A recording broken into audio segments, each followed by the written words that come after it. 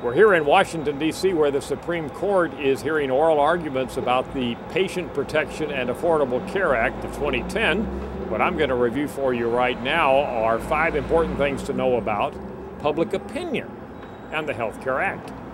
First of all, public opinion is divided on the Health Care Act in a very general sense.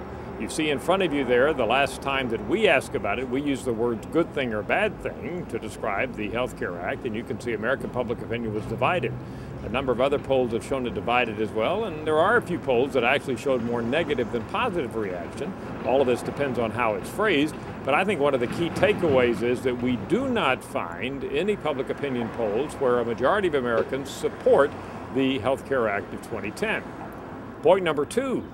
When we ask Americans to put on their legal scholar hats, we found that overwhelmingly they say that the individual mandate part of the Affordable Health Care Act is unconstitutional. In fact, did you see there, 72% of Americans say that part of the Health Care Act is unconstitutional. Americans, of course, aren't legal scholars, and in fact, the dispute over whether or not the individual mandate and other parts of the act are constitutional has been so back and forth that it's percolated all the way up to the Supreme Court.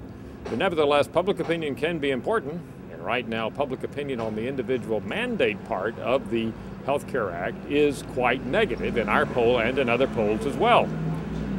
Third point, in general, in a top-of-mind sense, health care as an issue is not very important to Americans. In fact, in our March update on what's the most important problem facing the country, only 5% of Americans mentioned health care as the top problem. Health care is overwhelmed by mentions of the economy and joblessness and other things of that ilk. So despite all the focus here in Washington on health care, it is not the major issue for Americans at this juncture in history.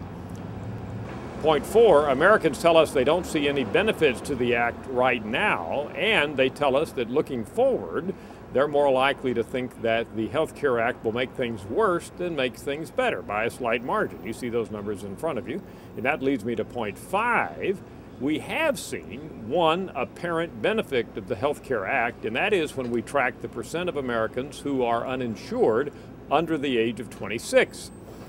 In other words, 18 to 25-year-olds have bucked the trend for all Americans, where the percent uninsured has gone up, and in fact are reporting to us that they're more likely to have insurance than they did several years ago. This, we think, reflects that provision in the Health Care Act, which allows young people to stay longer on their parents' health care plans without getting booted off.